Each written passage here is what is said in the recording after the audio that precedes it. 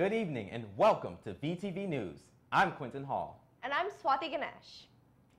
Vanderbilt University has joined some of the nation's top universities to challenge President Donald Trump's executive order.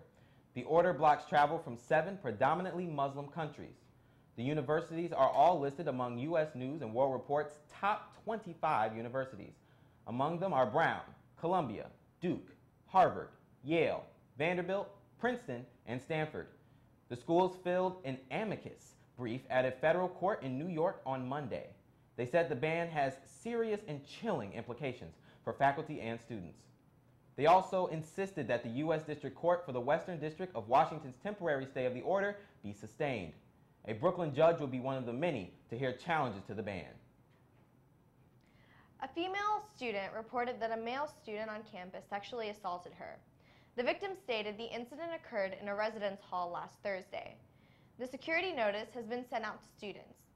The Vanderbilt University Police Department is available to assist you 24 hours a day, 7 days a week. If you need emergency assistance, please call VUPD at 615-421-1911. You can always count on Vanderbilt students to band together to help protect what is right. Vandy graduate student Andrew Cantor has recently been diagnosed with leukemia and was seeking treatment via a clinical trial at Vandy. However, his university's insurance initially denied his coverage of the trial. After his girlfriend shared this circumstance on social media, the news spread like wildfire as numerous friends, family, and other Vandy students shared the story. Numerous students reached out to various administrators and even the chancellor in order to ensure that the issue was resolved, and through this, Cantor is now enrolled in the trial and will be receiving treatment soon. This Saturday, Vanderbilt wants you to throw up your hands and shout. The Vanderbilt University Office of LGBTQI Life is hosting its 8th annual Out in Front conference. The conference helps college students in the LGBTQI community to develop leadership skills, share resources, and create community. This year, the theme is Shout, Resistance Through Existence. The Out in Front conference will discuss how people within the LGBTQI community can join forces to enact change and foster acceptance. The conference is open to undergraduate, graduate, traditional school, and trade school students and is free of charge. Kit Yan, a spoken word artist based in New York, will be the keynote speaker, and Kit will also head a slam poetry workshop. This year, the conference will be held at Surratt Student Center, Saturday, February 18th from 8 a.m. to 5 p.m. Last semester, VSG made it their mission to update Vanderbilt's protest and dissent policy and statement of principles. They wanted the policies to match what is currently being done at Vanderbilt. The protest and dissent policy is in the student handbook. The statement of principles is mentioned in the student handbook, but enclosed in the faculty manual. 3 one-hour focus groups of 8 to 9 anonymous students were organized. The recruited students were leaders across campus and included all political ideologies. Together, they wrote a report which is currently being revised by various campus leaders. Key topics that were altered in the policies include open inquiry, non-discrimination, well-being, and protest. VSG will present the report for approval to the Faculty Senate in early March. Vanderbilt University is adding new courses for the upcoming academic year. These courses are the second wave of new cross-disciplinary courses that Vanderbilt is introducing. The aforementioned courses will be offered during the 2017-2018 academic year and will fill the major and program requirements for undergraduate, professional, and graduate students. The 6 courses are Design Thinking, Design Doing, Rhythm of Change, African Music and African Politics, Virtual Reality for Interdisciplinary Applications, The History and Science of Brewing, Race, Place, and Power, and Data Science Methods for Smart City Applications. If you are interested in creating a university courses proposal, a workshop luncheon will be held on Thursday, March 30th from 11:30 a.m. to 1 p.m. at Alumni Hall, room 202. For more information on university courses, please visit the Academic Strategic Plan website. Vanderbilt will soon be offering online graduate-level degree programs for education professionals. The program that will initially be offered include an online Master of Education in School Counseling and a doctorate in Leadership and Learning in Organizations. These programs will start to be offered in September of this year and will feature interactive course content and a seminar-style setting. Students can even participate in hands-on experiences through internships and practica.